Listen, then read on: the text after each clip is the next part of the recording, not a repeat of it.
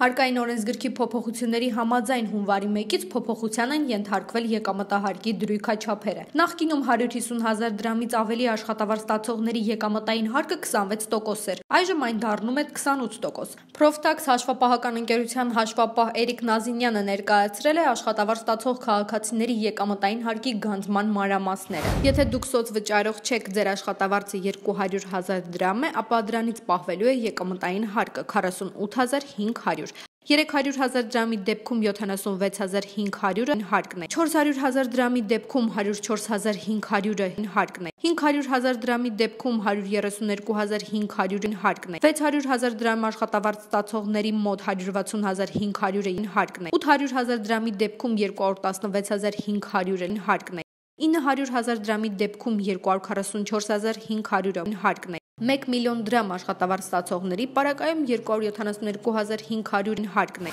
Ստացվում է, որ այս իրավիճակում հիմնականում տուժելու են հանքարդյունաբերության և ՏՏ ոլորտի աշխատակիցները, քանի որ պատմականորեն ստացվում է այնպես, որ այդ ոլորտի մարդկանց աշխատավարձերը հայտարարագրվում են իրական թվերով և հիմնականում բարձր են։